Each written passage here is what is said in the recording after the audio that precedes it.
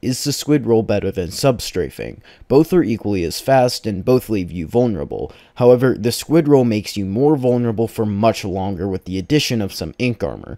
Yet, this armor does not make you invincible, as even having a sliver of damage can mean you die. On the other hand, Sub Strafing makes you far less vulnerable, but gives no armor. It also allows you to travel in any direction, while the Squid Roll is very strict on which direction you can go. You must also swim at full speed to use the Squid Roll, whereas strafing can be used at any speed while maintaining your current speed. And while strafing is much harder to pull off, as it requires all of these inputs as opposed to just this, I find myself messing up the roll more because I'm not at full speed, resulting in me dying. So it's really up to you if you think